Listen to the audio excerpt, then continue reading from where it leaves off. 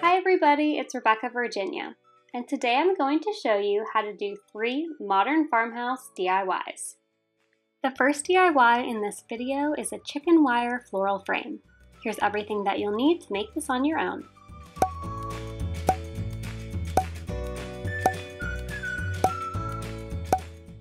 I'm starting off this DIY using one of my favorite frames from the Dollar Tree. I think I've used like 4 of these in DIYs. They're so beautiful. It's this gorgeous faux wood. If you see these frames, definitely pick them up because they are perfect for DIYs.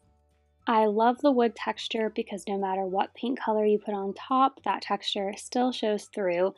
And for this particular DIY, I'm going to be taking a fairly light gray color and I'm going over the frame 2 times. I don't want it to be a really thick heavy coat, but I do want it to be covered. And as you can see, that faux wood texture is still peeking through. To hang the flowers on this DIY, I'm taking this glass bottle and painting it with some white chalk paint. I mentioned this in last week's DIY where I made a faux milk jug, but these glass bottles are actually iced coffee bottles that you could buy at the Dollar Tree. Not only is the iced coffee really delicious, but I absolutely love the shape of them, and they are great to use in all DIYs. And of course, it wouldn't be a farmhouse DIY video of mine if I didn't dirty up this beautifully painted glass jar that I just did. I love adding in a little bit of brown paint to just distress things. I think it adds a farmhouse touch and makes everything not look so brand new. So I'm just taking a dry brush and a little bit of brown paint and just going over this jar. I was so excited to see this chicken wire at my Dollar Tree. I've seen lots of other YouTubers and DIYers find it at their Dollar Tree, but this was the first time I had seen it at mine. And I will say, if you have some gloves, you might want to put them on because this chicken wire was kind of tough and painful on the hands. It definitely pokes you. So props out there to anyone who has chickens or uses chicken wire because this stuff is not soft. And all I did was unroll it and it came out in a long sheet. Again, this stuff was a little bit challenging at first to work with. When I unrolled it, it just wanted to pop back up in its rolled form. So I did take 2 of my large books, so we got Dracula and Great Expectations over there, and I just placed them on top of the chicken wire and left them for about 30 minutes because I wanted the chicken wire to be a little bit easier to work with and not keep popping up on me.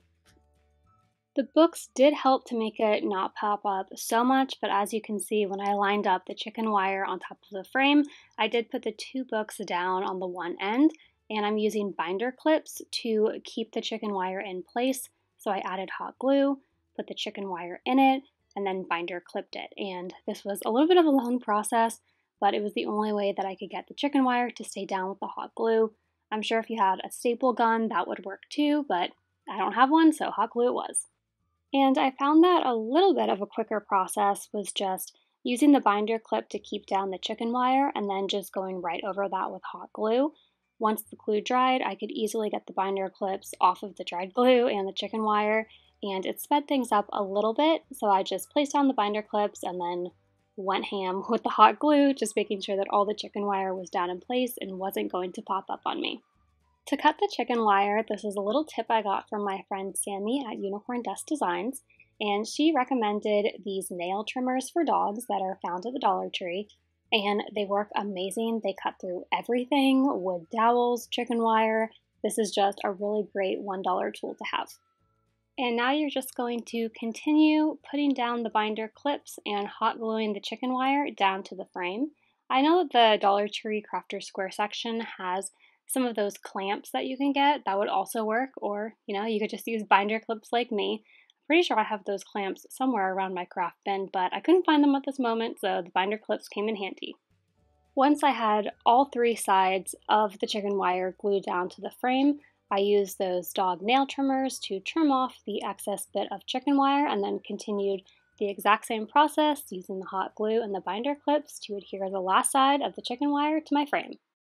Then I set aside the chicken wire frame and began to work on the glass bottle.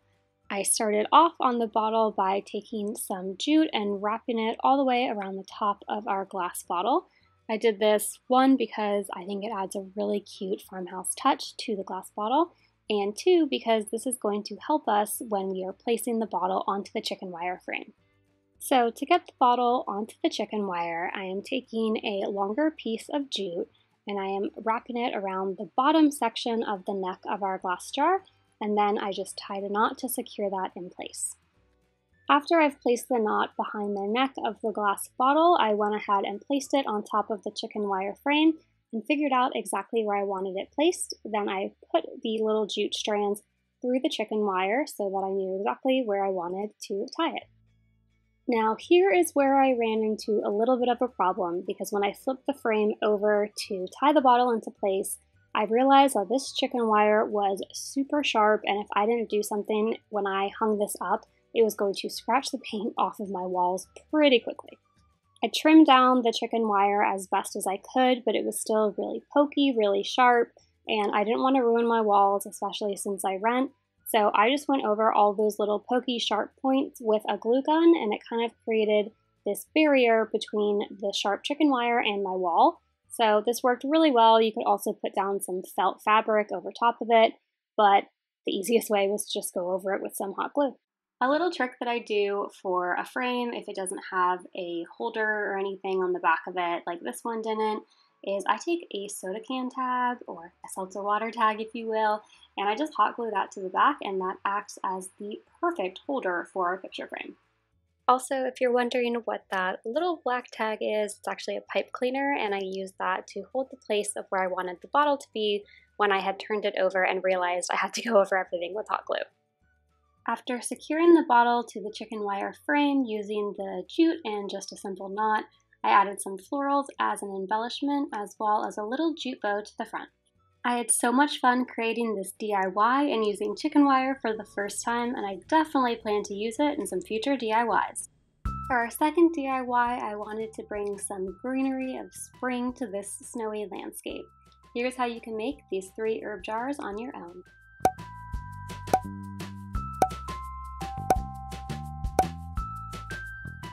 So, like almost everything in this video, this trio of glass jars are from the Dollar Tree.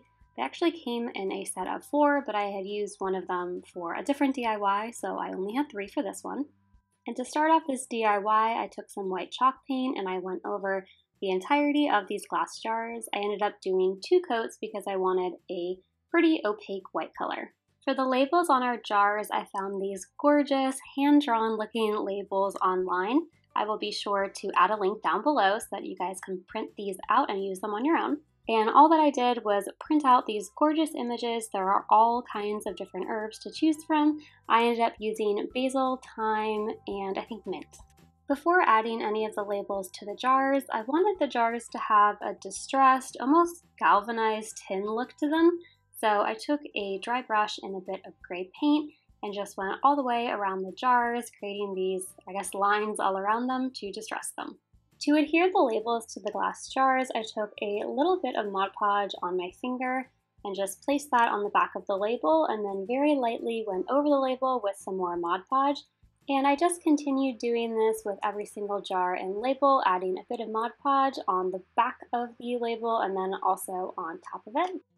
When I placed the label on top of the glass jar, it was pretty obvious where the label was and where the jar was. So to make everything flow a little bit better, I did dry brushing with some gray paint over the label so it didn't look so obvious that I had just glued it on. Next, to seal everything in, I took a little bit of Mod Podge and just brushed it all over the jar so that the label wouldn't be coming off and I wouldn't have to worry about any chipping.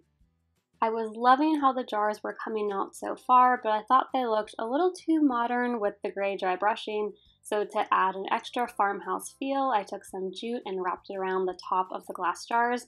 I love adding jute to DIYs. It adds the perfect rustic and a little bit of a farmhouse touch to any project. So I wrapped this twice around the top of our glass jars, and then I couldn't resist adding a little jute bow to the front of them. It's still a little early for spring where I live, so to fake a spring effect, I added in some faux greenery to my trio of herb jars. The last Modern Farmhouse DIY is a candle holder made out of a tuna can. Here's what you need to create this DIY that looks great during the day and even better at night.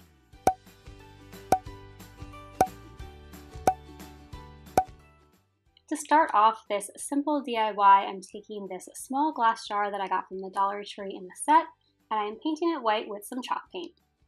While the glass jar was drying, I moved on to my tuna can, and yes, you heard that right, I am using a used tuna can in this DIY, but don't worry, I let it soak for a long time in some very soapy water, and I cleaned it very thoroughly so there is no fishy smell to it. And if you are going to use a tuna can in this DIY, please make sure to really clean it because you don't want your candle smelling. And it's similar to what I did with the glass jar. I'm just covering our tuna fish can in some of this white chalk paint. After our white paint has dried, that's going to serve as a base, and now I'm moving on to this faux galvanizing technique that kind of ends up looking like a concrete texture as well. And it's really easy to do. It just requires a couple of steps and a lot of repetition, but once you get the hang of it, even though it takes a little bit of time, it's really easy to do. I'm using a small piece of a kitchen sponge, but you could also use a small piece of a sponge paintbrush. You can find those at the Dollar Tree as well. And I'm just taking some gray paint, and in all sorts of different directions and different pressures, I am just sponging on that gray paint. And after I've sponged the gray paint onto the glass jar, I'm going to move on to the tuna can. You're not really going to see the inside of the tuna can, so I'm just rubbing that with some of the gray paint, but I am using that sponging technique all over the outside. Now to begin to really create that cool effect, I'm doing the exact same thing but with black paint. So I'm using the sponge and going all over the glass jar with the black paint, again using different pressures, different directions, and just going all over it. There's no real correct way to do this. The only thing that you want to avoid is going in the same direction or using the same pattern because you want it to look haphazard and all messy. You don't want it to be uniform. Next, I went in with another layer of the gray paint, and now you can kind of understand what I meant when I said it's easy to do. It just takes a little bit of time because you're putting down a layer, waiting for it to dry, then putting down another. And I went over pretty heavy-handedly with my last coat of gray paint. I only wanted a little bit of the black to show through, but again, you can tailor this to whatever your preference is. Once you have finished all of your painting, the real hard part is over, and now it's pretty easy from here. I just flipped the glass jar upside down, added some hot glue, and then glued down the tuna can jar on top of the glass jar. Then I grabbed one of these larger glass jars from the Dollar Tree, which fit perfectly inside of the tuna can. And last, it's time to add your candle. I loved this silver one that I found at the Dollar Tree. I thought it went perfectly with this DIY, but you could also just add in a tea light. And this candle holder concludes all of the Modern Farmhouse DIYs for this week. Thanks for watching. Until next time, keep searching, keep creating.